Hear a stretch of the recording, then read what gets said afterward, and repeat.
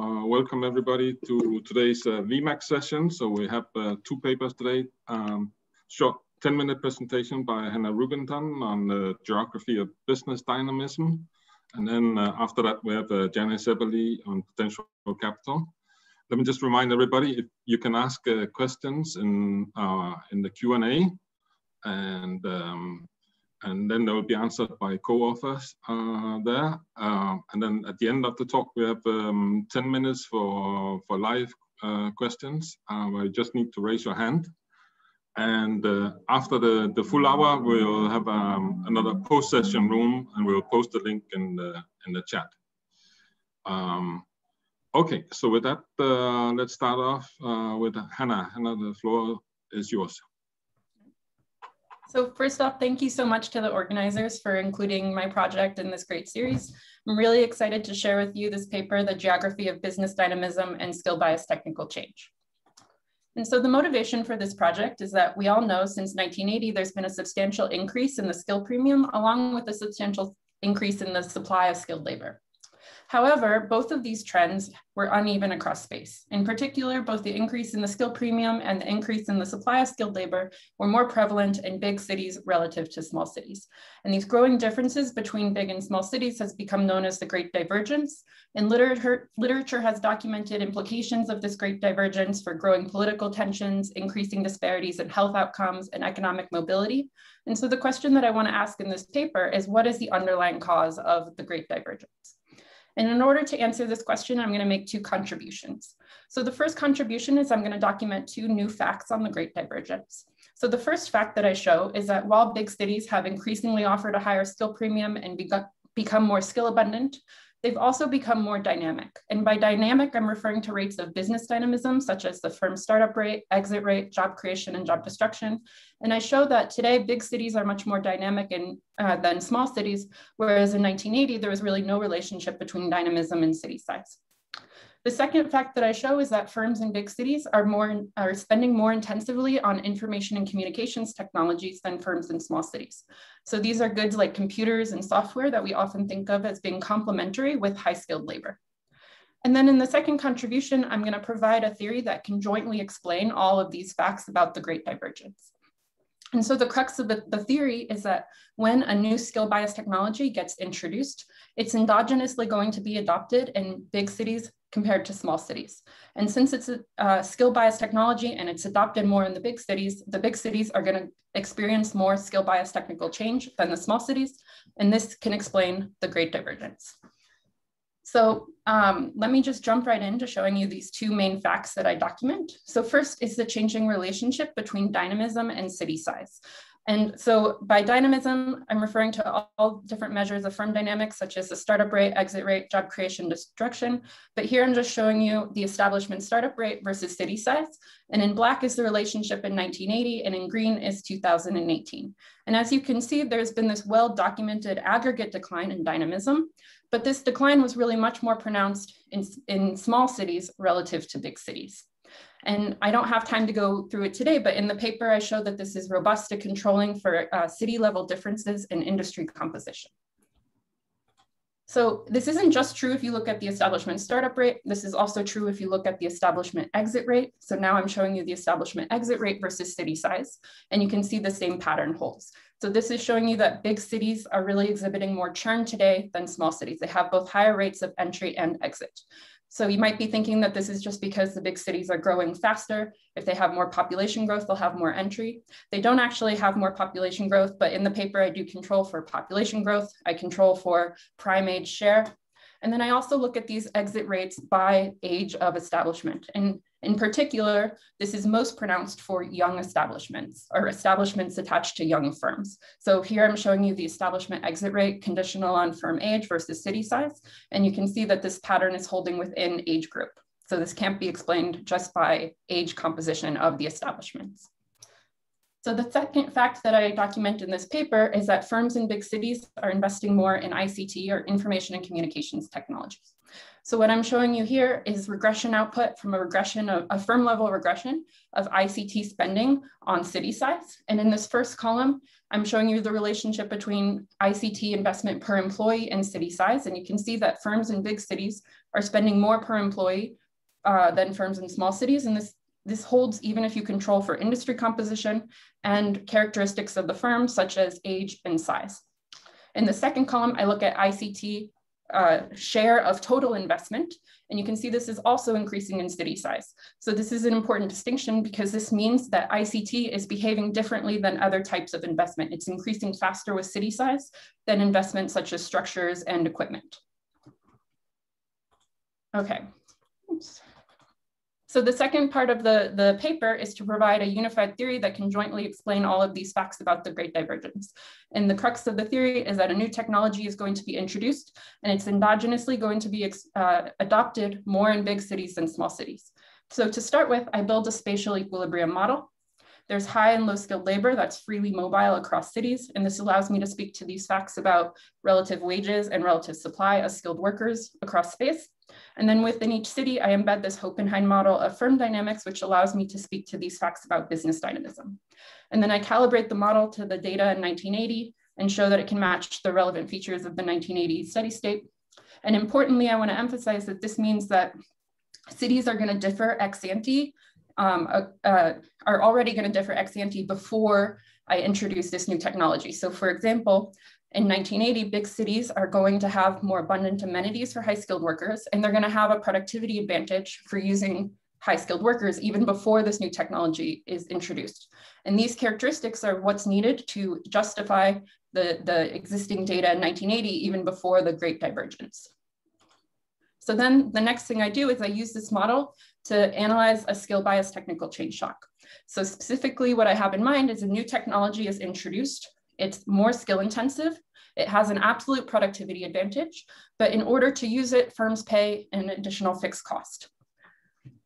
And so even though the shock is available, the shock is uniform across space, this new technology is available everywhere, it's endogenously going to be adopted more in big cities and small cities. And so it can predict the changes across cities in wages, skill intensity, and firm dynamics. So these great key components of the Great Divergence that I document. And the driving force in the model is that the extent of adoption is heterogeneous across cities, and it's going to be influenced by four main channels. So first is a market size channel. So firms that are in big cities are going to be more willing to incur this additional fixed cost of using the new technology, so they'll be more likely to adopt. Second is the initial technology. So firms in big cities are firms in cities that are ex ante already good at using high skilled labor are going to be more likely to adopt. Third is amenities. If a city has abundant amenities for high skilled workers, then all else equal, the skill premium will be lower and the return to adopting will be higher. And then fourth is a selection channel. And by selection, I mean the exit threshold below which firms will exit the market. So as some cities adopt more than others, they're going to be more congested and selection is going to increase. So the small unproductive firms are going to be more likely to exit the market. And since these small unproductive firms are not using the new technology, they use the old technology, this amplifies the difference in adoption rates across cities. And this is the same channel drive the changing patterns of dynamism across cities. So as selection becomes tougher in big cities relative to small cities, dynamism rates in big cities are going to increase relative to the small cities. And so I want to emphasize that all four of these channels, with the exception of market size, the initial technology, amenities, and selection, they're not inherently about city size, but it just so happens that when I calibrate the model to the data in 1980, big cities are going to have abundant amenities for high-skilled workers, and they're also going to have a comparative advantage in using high-skilled workers. So all four of these channels are going to work in the direction of having adoption be higher in big cities relative to small cities. So then finally, I'm going to use this model to undertake two counterfactual analyses. And these are motivated by the question of what could policymakers do if they wanted to increase adoption in small cities. And so I analyzed two counterfactuals. So first is subsidizing the fixed cost of adoption in small cities. And the second is subsidizing high-skilled labor in small cities. So what I want to emphasize is that subsidizing the fixed cost is very ineffective in increasing adoption. So the reason that this is ineffective is because the marginal cost savings from adopting the new technology in small cities is simply not large enough that the fixed cost isn't making such a big difference. So, and the reason for this is because there have a comparative advantage in using the old technology. And then when the new technology gets introduced, there's more sorting of high and low skilled workers across space. The low skilled workers become more abundant in the small cities, and it amplifies these differences, so they have even more of a reason to stick with the old technology.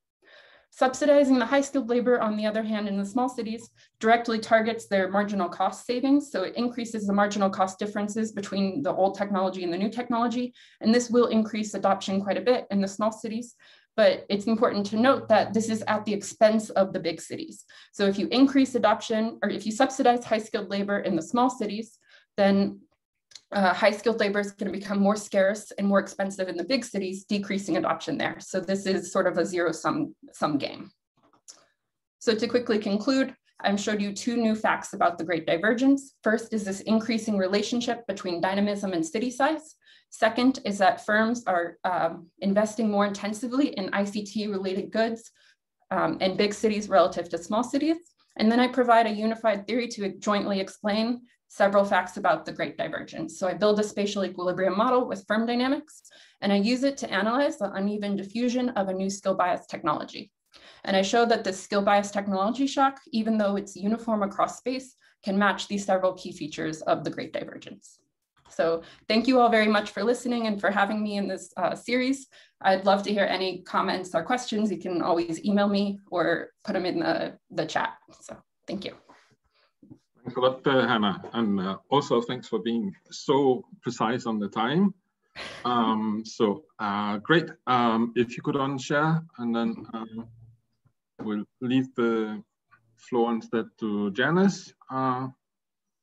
See if, and Janice, you need to unmute yourself. Great, thanks very much. You can see the slides? Yeah, everything works. So, I'll leave the floor to you. You'll have 40 minutes. Great. Thanks very much, Morten, and thanks to the organizers for inviting me and us to present this work. The paper and this project is joint work with Jonathan Haskell from Imperial College and the Bank of England and Paul Mizzen from the University of Nottingham. It is preliminary work, so we really appreciate the chance to get your feedback today. As you can see, the title is expanded relative to what we initially circulated to be a little less cryptic and a little more descriptive. It's actually almost exactly the question that motivated the conversation between Jonathan and Paul and me early last fall to ask how much worse the output decline would have been, as catastrophic as it was, but how much worse it might have been during COVID-19 if it had happened 15 or 20 years ago, when we all had only dial-up connections and no conferencing software and many of the amenities that we're using currently and in our professional lives. So what we try to do in this project is to structure that question more carefully and also to try to quantify and answer to it. So let me start with an example from using UK data, and which we'll use UK data as the core during much of the presentation, but we'll also present data from other countries. And I should say that we'll also use log points throughout, which is useful in growth accounting. So in the UK data going back to 2019, over the course of COVID, total hours worked fell by 13%, again in log points.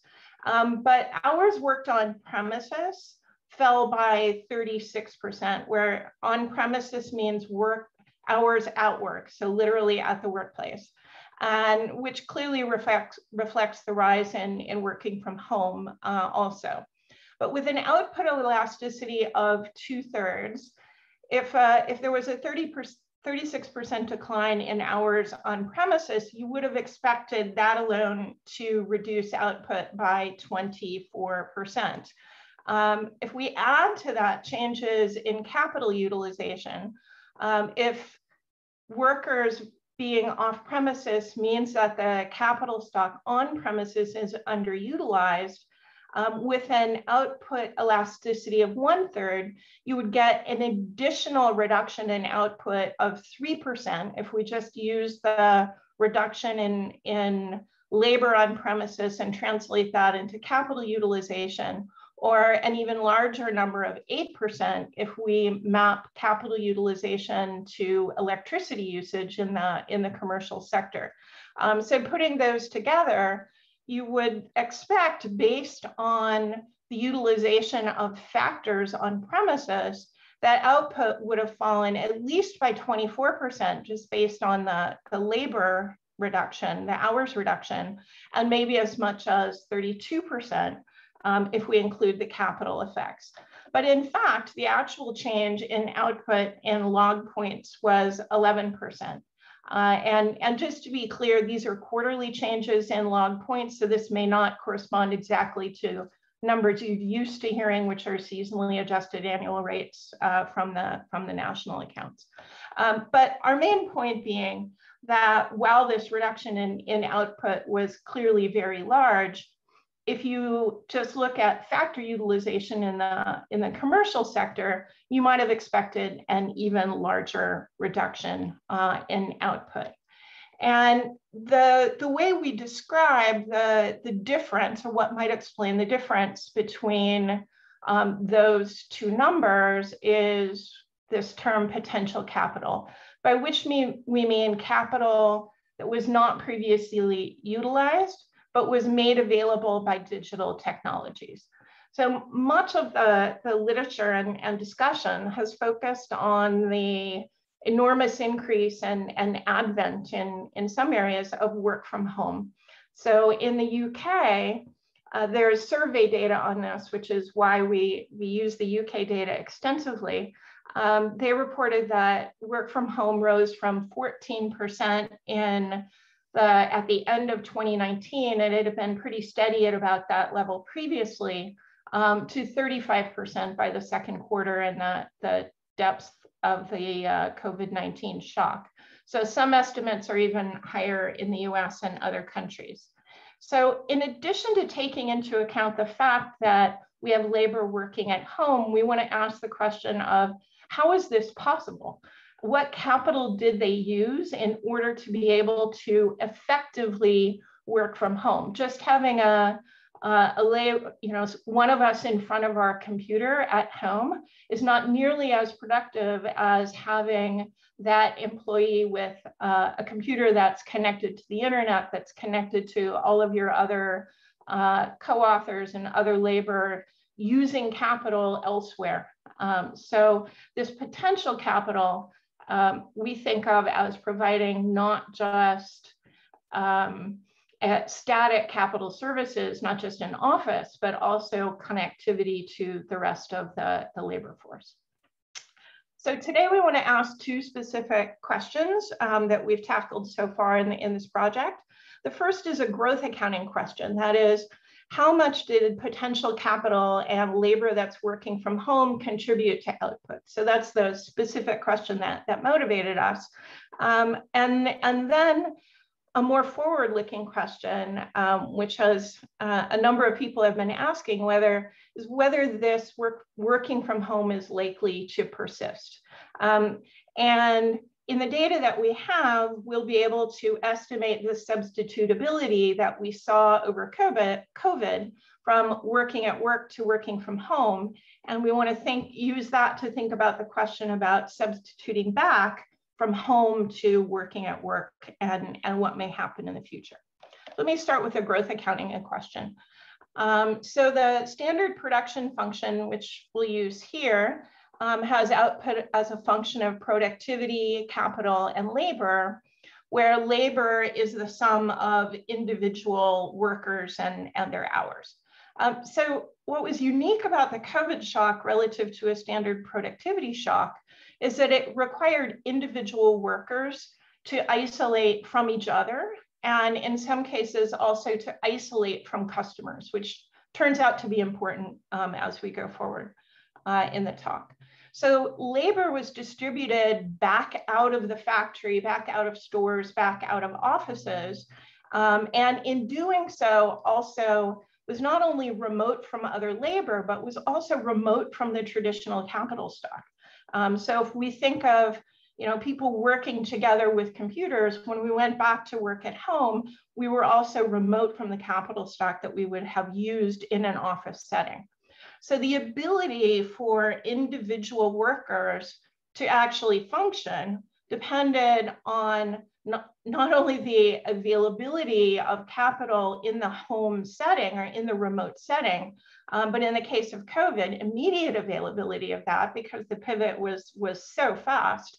And the creation of this new workspace where labor is not only interacting with their individual workspace, but also able to sort of recreate what they had at the office to interact with other employees. So the thought experiments we want to think about are an environment where traditional capital, all of our copy machines and large computers, and maybe the servers remain on premises while the labor disperses to remote locations. And one thought experiment is, what if no capital was available to the dispersed labor? So capital at home is actually zero. And the second thought experiment is, what if there is capital actually available to workers who are working from home, and on top of that actually reconnects them to recreate this virtual workspace. And that's what we want to think of as this potential capital. So just to give you a sense of the broad sense of the data before we dive in, this is the cross-industry data from there's two sources. We'll use the DMP and the Office of National Statistics data. This is the DMP, which shows, it's still sort of breathtaking, even though we know how bad the shock was. But this is in May 2020, the impact of COVID on sales by industry. And in these highly consumer-facing services, there were declines in sales of 50 to 80%. Even in production and these less consumer-facing services, there's declines of 30 to 50%, and essential services had the smallest declines, but still, large even in business cycle standards. That's highly correlated with the impact in the labor market. And this is where the British data is especially useful for us, because they have a survey that clarifies which workers were on furlough. That's what's in the blue. So the participating in the furlough program that the British government put in place. And then the yellow is the working from home, and the gray in the middle is working on premises. So only a small percentage, these orange bars, were unable to work at all. So most workers who were not actively working for their firms were actually on furlough. And we can talk about the details of that program if you're interested, but in the interest of time, I'm going to focus on the work from home component here and the work from work, the gray component here. So on average, about 35% at this point of workers were working from home. So a very large pivot to the work from home format. And then, maybe a surprising number working from work, but the work from home is concentrated in particular kinds of services. So high productivity services like information and communications technology, financial services and professional and scientific services. So we'll make extensive use of these data. So the approach we take is familiar to us from growth accounting. I'll start with the UK data, and then I'll show you some results for other countries. We have total hours worked, and the work from home data allows us to separate hours at work that is on premises from hours at home, which is crucial for our exercise. Now, in capital, I mentioned this in the motivation, is an important part of the analysis. We don't have direct data on capital utilization at this frequency because we're doing it over the course of 2020. So on the work side, we have capital at work pre-COVID, and we also have a measure of utilization using commercial energy use. And it's really fascinating. A number of papers have looked at this, of how commercial energy use declined during COVID, right away during the slowdown, and residential commercial energy use stayed high. And we're measuring home utilization using a proxy, basically paralleling the labor allocation. So we have capital at home, which is in the British data called dwellings capital. In the US data, it's residential capital. And then we scale that by labor force participation. So we're only using dwellings of workers, and then using a proxy to parallel the labor allocations. So workers, only the share of workers working at home. So we narrow residential or dwellings capital down to worker capital at home, and then the share of workers who are working from home to get an estimate of capital used at home. And we won't do this across industries at the moment, but we have aspirations to do that. So the structure that we use is completely standard growth accounting. We'll use 1/3 and 2/3 capital and labor shares. Our innovation is to split out, for example, the labor contribution into the share of labor at work and the growth of labor at work, and the share of labor at home and the growth of labor at home, and then the same thing for the capital share. So when we look at the direct contribution of potential capital, for example, we'll look at the product of the share of capital at home times the growth in capital at home. And that's the direct contribution of capital at home. But of course, there's also the labor at home. And so we'll look at the home contribution as the sum of labor at home and capital at home. All right. So to give you a sense of the magnitudes, starting with the UK data, on the left, and this is just looking at levels. So before we get to the growth rates that are in the growth accounting exercise, here you see, a small decline in output in Q1 when the virus had barely begun to circulate in the UK, and then a very, this is where you see the more catastrophic decline in output and a bit of a recovery in Q3 and roughly steady in Q4. The total hours, here's the decline. So you can see that the furloughs are taken out here. So you have only, this is the sum of workers on premises and workers at home. And then here's the share on premises, and here's the 35% at home in the second quarter that I mentioned earlier. And the last two columns show capital broken out to capital at work. And you see it decline substantially in Q2, reflecting lower utilization. And then the capital at home looks pretty similar to labor at home in the sense that it starts out with modest growth in Q1, big jump in Q2, and then slight decline, but fairly steady thereafter. Okay. The growth accounting calculations then here are done in growth rates. And the first 5 columns are just the growth rate counterparts to the data that I showed you in the previous table. But the last 4 columns are the growth accounting calculations. So let me first draw your attention to the contributions of home capital and home labor in yellow. And I'll focus on the second quarter because that's obviously when the virus had its most catastrophic impact.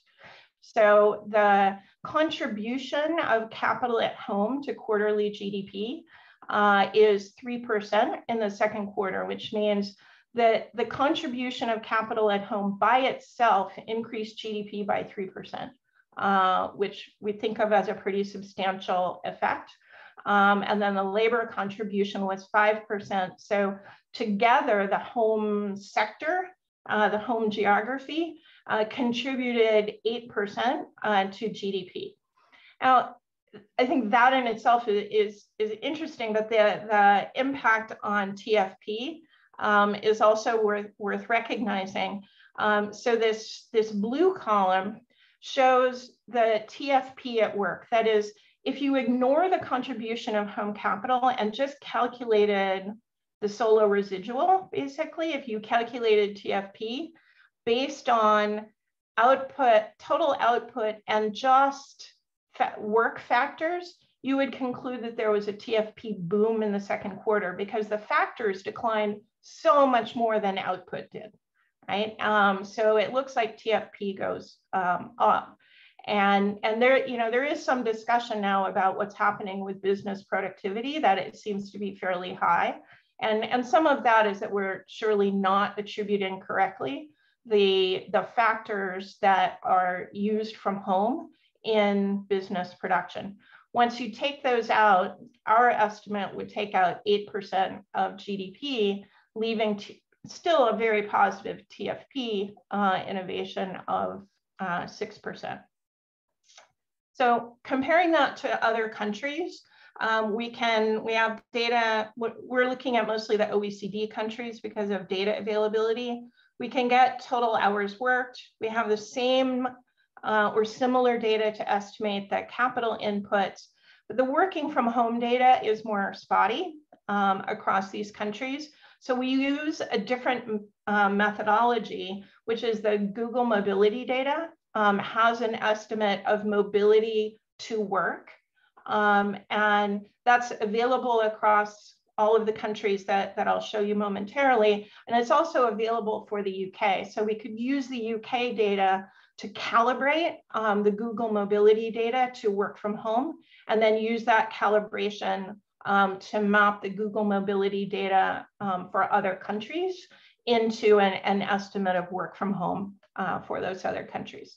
And the results are shown here in bar charts. It's a little easier to see since there's so many countries. So the UK data I just showed you in the table are represented here on the right. So the second quarter, if you just looked at the contribution of work factors, you would have predicted almost a 35% decline in output. That's what's shown here. That's compensated somewhat by the 8% contribution of the home sector, which is what was in the table, and then a 6% increase in, or implied increase in TFP. The third quarter, and you see this systematically, there's this flip as the path of the virus changes and there's a return to work. So work output contributes more, office output declines. These are all in growth rates. So actually home output is roughly flat. And then there's a flip to working from work, and then everything is fairly stable in the fourth quarter. So the changes are less pronounced. And so there's this shrinkage in the fourth quarter. In the US, you see the same pattern, but different magnitudes. So the decline in working from work is less pronounced. So there were fewer shutdowns and fewer people leaving their workplaces in the US, but still it would imply by itself a 17% decline in output, compensated partially by a 9% increase in output from home. And then the change in productivity is small and negative. If you didn't account for output from home, you would have estimated an 8% increase in TFP in the second quarter in the US. And then there's this flip in the third quarter as there's a return to work, small increase in TFP as people go back to work, and then shrinkage in the fourth quarter. For continental Europe, again, the pattern is the same. Let me just look at Italy. Things started very early there. Sharp decline in output from work, flips in the third quarter, somewhat of a compensation in output from home. So it's a very similar pattern that you see in all of these countries. I think what's interesting here is not only the magnitudes are a little different, but the timing starts earlier. There's a bigger impact in the first quarter, reflecting a larger impact of the virus as it started earlier in continental Europe. And that fact is even more pronounced in Japan, where there's a large decline in output from work in the first quarter, and it persists longer. So in Japan and Asia more generally, the impact was larger earlier on, and then you get the flip in the third quarter as we see throughout the data. So what is this? I mean, these effects seem very large, and I want to think about what this potential capital actually is. It's actually not new at all. So this is essentially the business model of Uber and Airbnb, who are using personal capital that's underutilized and putting it to business use. But what's happened during COVID and what we're capturing in growth accounting is that this happened at a much larger scale in COVID. So it happened throughout the economy, not just in particular businesses, where domestic and residential capital was put to use for business purposes. And the other thing that's notable about this is the necessity of the connectivity. That is the internet conferencing software like we're all using here was really essential to recreate the workspace. So it's not as simple as having a home office. It's having a home office that actually enables production, at least in some of these high productivity, especially high productivity service industries. And that's reflected in these service industries' prior investments in intangible capital.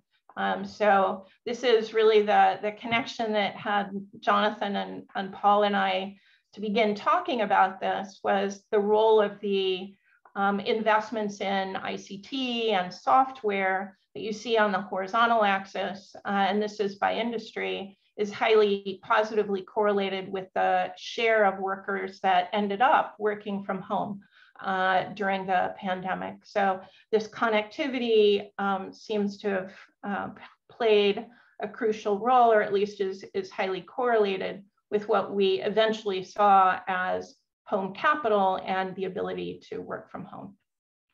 The last thing I want to briefly mention is what happened post-COVID, or what may happen post-COVID, and what we can learn from that from our data. So we want to ask whether work from home will persist as COVID recedes.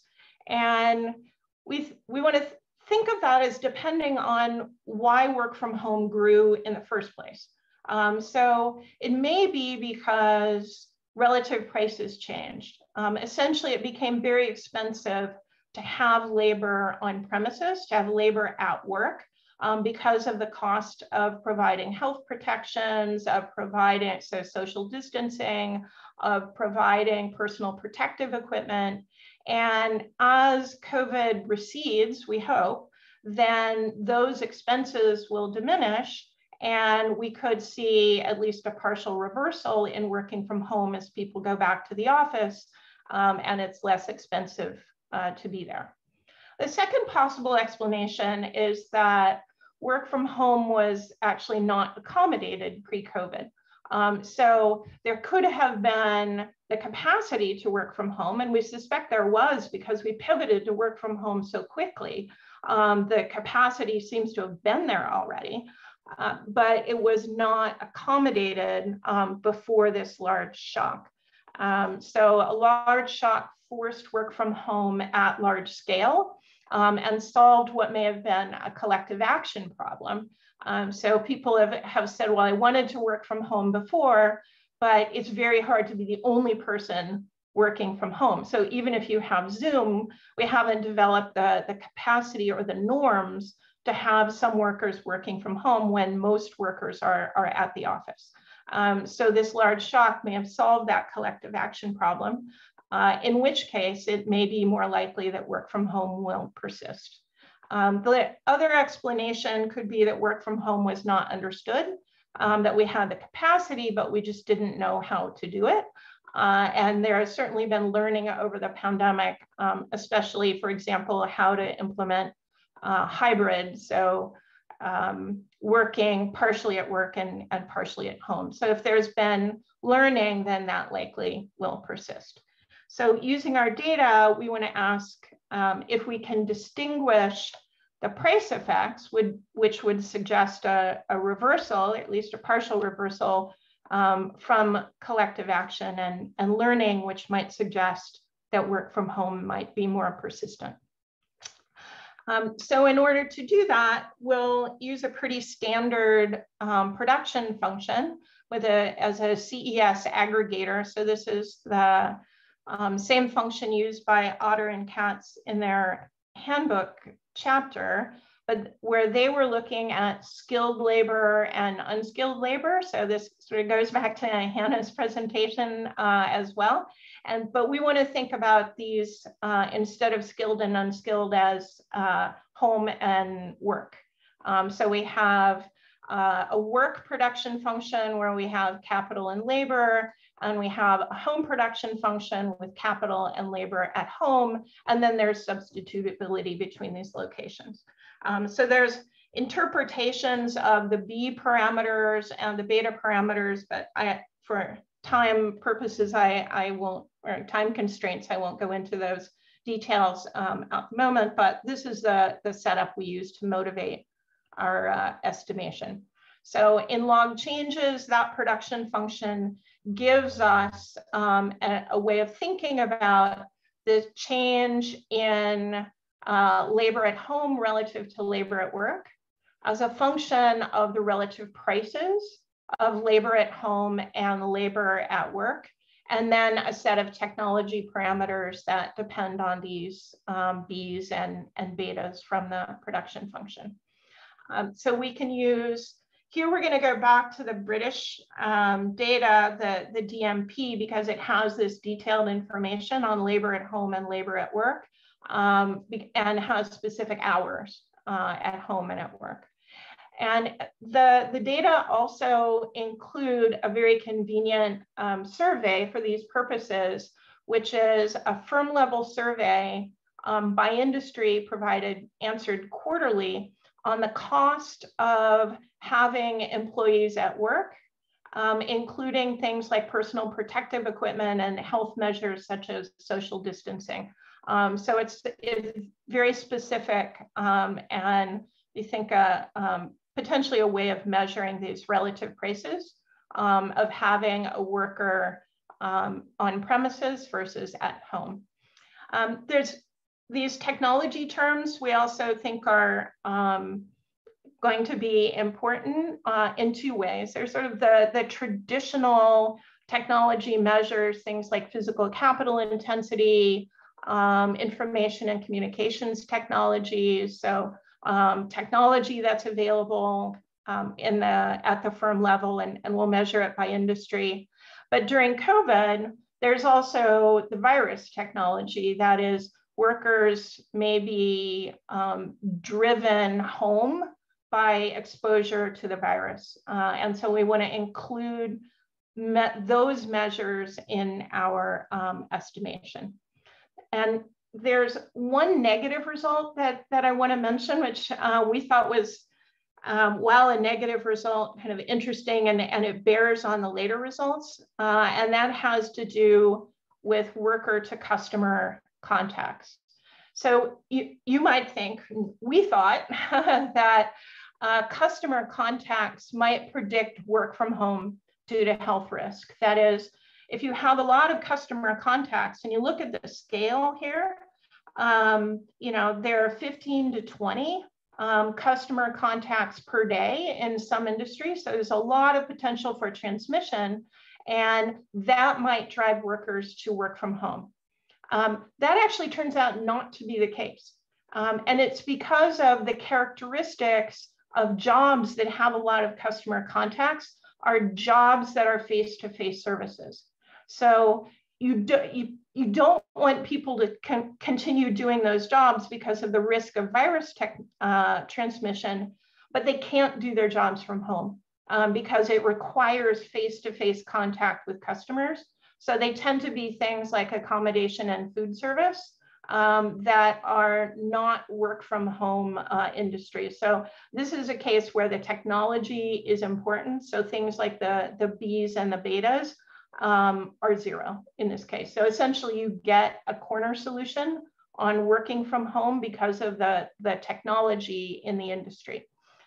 So instead, what those high customer contacts predict is high furloughs. So it's not really a work from home story due to customer contacts, it's a furlough story. The work from home story is instead, so going back to our equation, so we have the log change in labor at home relative to labor at work as a function of, this is the relative price term, so we call it costs here, the growth in costs at work, a measure of ICT, so the technology, available technology to work from home. And then we included other technology measures like tangible capital and worker to worker contacts. So the results, and before I even present them, I want to present the caveat that this is a relatively small sample. It's quarterly data at the industry level. So we'll have another quarter imminently. But for now, it's a small sample. But we are seeing a pretty substantial impact. These are two statistics of the change in worker costs. So relative prices do seem to have a large effect on the relative shares working at home versus working at work. So when it's costly to work at work, you have more workers working at home. And so if it's costly to protect workers in the workplace, you see a larger work at home share. The other thing that plays an important role is the ICT share. So in more information technology intensive industries, you see more workers working at home. And this is the cross-industry effects that, I mean, it just jumps out of the charts, and it shows up in the regression as well. Physical capital tends to go the other direction. So industries like manufacturing and other production industries that have a lot of physical capital tend to have less working at home. They don't have none, but they tend to have less working at home. But the ICT share essentially captures that effect on its own. Let me skip that chart in the interest of time. So to summarize, what seems to drive labor at home versus labor at work is two effects, the strong price effects and the strong ICT effect that captures sort of the technology or the ability to work at home.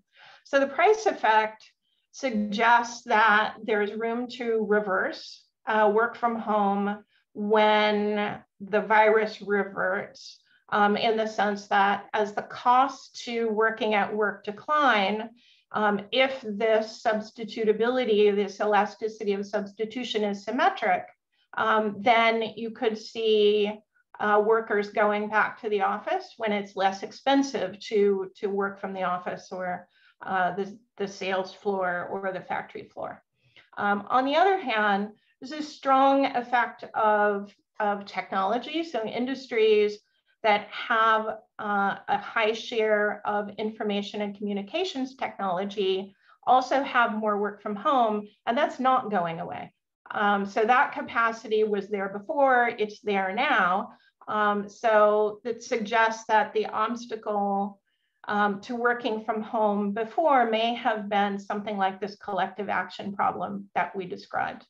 Once the collective action problem has been overcome by this large shock, then it may continue. And surveys of worker preference suggest that they would like to continue to work at home 2 to 3 days a week. We've seen that data in both the UK and the US. So what are the implications from all of this? I mean, we see a large impact of the in the pandemic of work from home and the capital that enable it on GDP. And we didn't see an impact of ICT and other kinds of intangible capital on productivity pre-COVID. My colleague Bob Gordon is pretty adamant about this. But we do see a big effect during COVID. So it may be that the internet is having its moment, that it found the situation in which it was very valuable to have resilience. And that the value of that resilience was most evident during this severe and very catastrophic shock. The other is that there's clearly distributional implications, that this COVID there was not resilience for everyone. There's clear differences across industries and was especially least helpful for those with the lowest incomes. So we may see future investment in different industries and also greater distribution across geographies. We've focused on work on premises, work at home, but that may translate to work in different locations, even across different countries. So the effects we find, are very large in this very limited period of time. They suggest that perhaps there's promise for large effects elsewhere. The historians have thought about this and thought about what the long run impacts of being able to work from home may be. So Joel Mokyr has emphasized this sort of across the sweep of time. Working at home is not a new thing. Artisanal production started out at home and then moved into factories, and maybe now it's going back home again, but enabled by digital technologies. So let me stop with that and answer any questions that you may have, and pull Paul and Jonathan in if they would like. Okay, thanks a lot, Janice. That was very interesting. Yeah, so let me just remind the audience, if you want to answer or ask a question, raise your hand and then I'll allow you to talk. I think we have a first question from Claudia, if she's there, and also Stefania has a question. Let's go with Claudia first. Okay, all right, yeah, so great presentation. This is so cool and such cool data too. One thing I wanted to ask, and this is probably a little more big picture going forward, what you're showing is such an adaptability of the economy to produce. And I wonder, and you talked a little bit about going forward, but I know we have a lot of debate about potential output and what the economy could do as this recovery is happening. And do you have anything to say about that, like big picture, thinking about how much we can adjust, how malleable the economy could be as maybe a lot of demand is coming at it?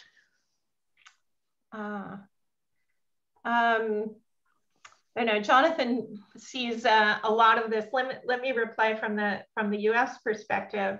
And I think people are expecting and our estimate of the elasticity of substitution is very high, to the point that we're a little suspicious of it, and are going to push harder on the data.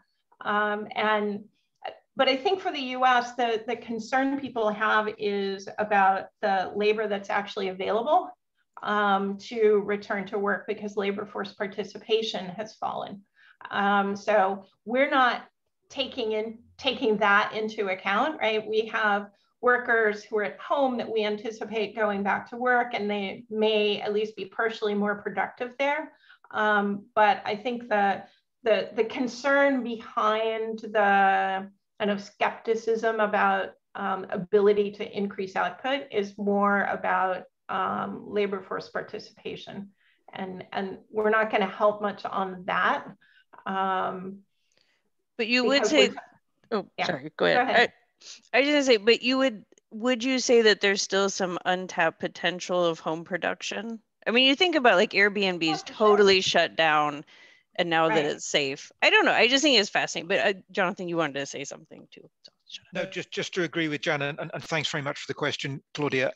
It is, of course, if you think that part of this working from home is not only a substitution, as Jan has been setting out, but also a widening of the labor market, a widening of access to the labor market to other people who are, let's say they've got more domestic responsibilities, less able to commute, and it widens all of that.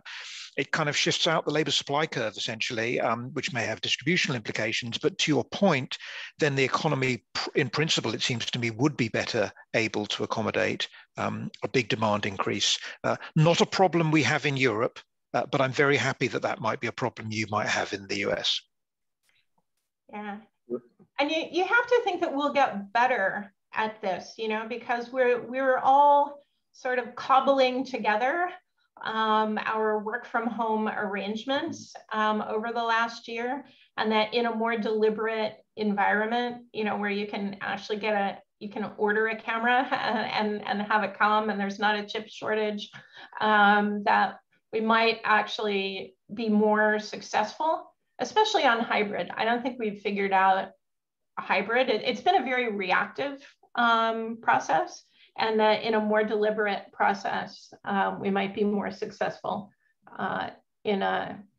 I think especially hybrid. If you've tried to do hybrid, it's very hard.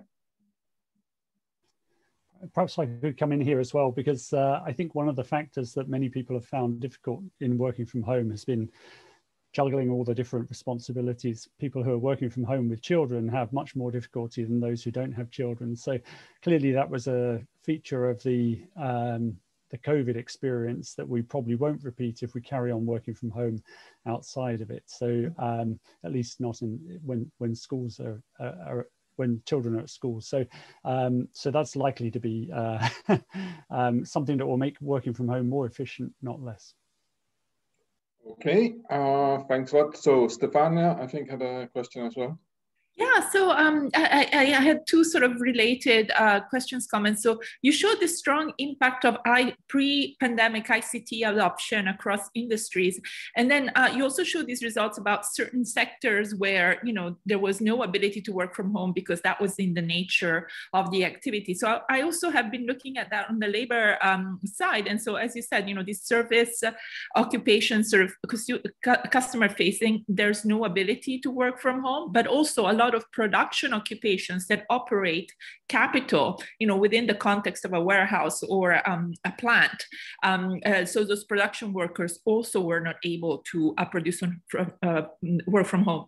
But in those kinds of industries, there's also less of a need to invest in ICT technology just in general, because the work is really based on either customer interaction or operating this conventional machinery and capital.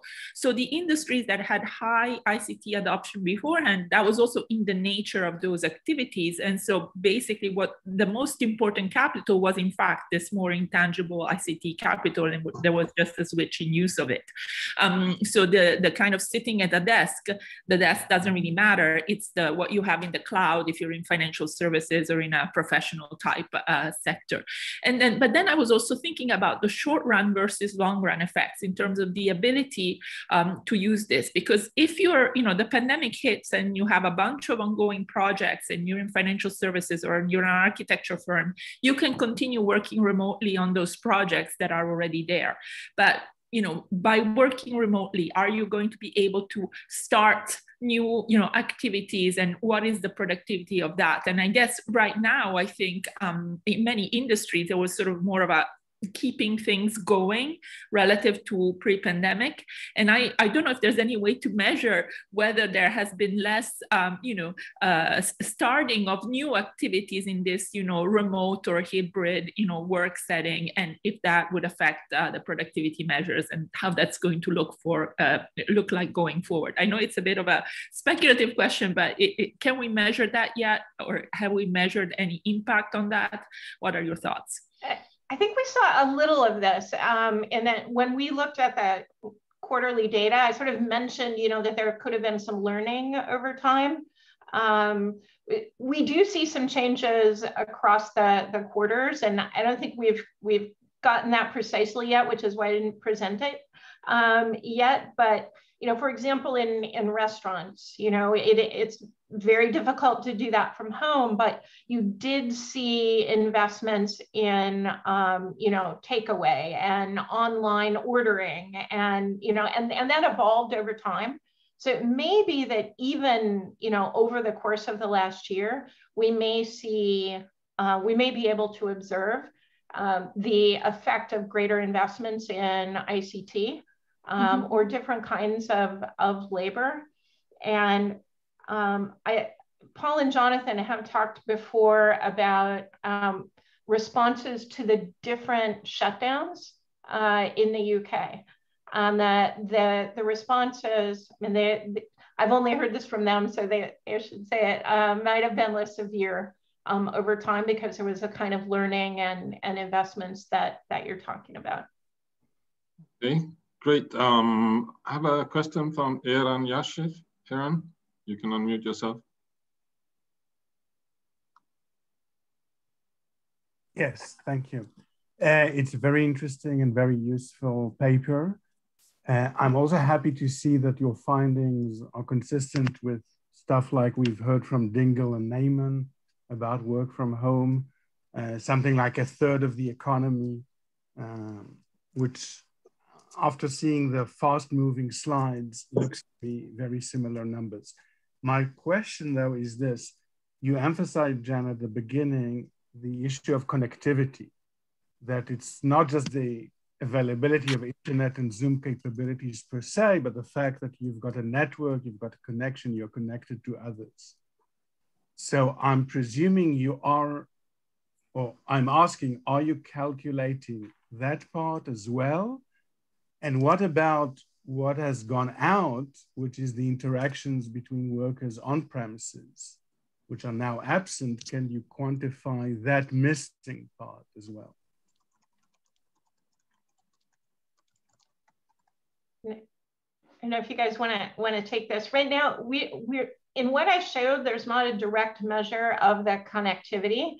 And we've talked about how to isolate that, because the capital measure we have now is just this dwellings or residential, right? So it's just the physical capital, but we've done a little side calculation of looking at what in this calculation is the TFP measure, and breaking that TFP measure out into what's the ICT capital, and which I think gets more to the connectivity point that you're emphasizing. So it's on the agenda. I think we don't have anything precise enough to put on a slide yet. Okay, I had the last question. We're running a bit over time, but I had a quick question from Josepa as well. Let me just allow Josepa to talk. Hello. Yeah. Hi, Jen, everyone. That was really interesting. Yeah, it was just more of a comment / question, which is one thing I found striking is the difference in total factor productivity growth. So the UK the model says the UK had really fast TFP growth in that quarter. I think the US was a bit intermediate. All the Europeans had kind of big drops. So Jonathan already kind of answered the question, but I was just wondering if you had any thoughts on that.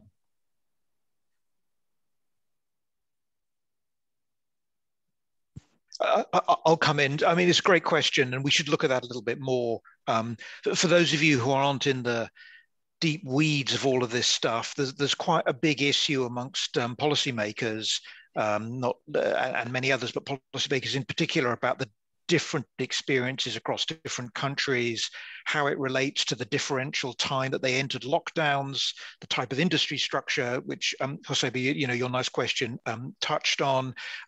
Turns out the UK has got lots more sort of socially based industries, music, restaurants, things like that.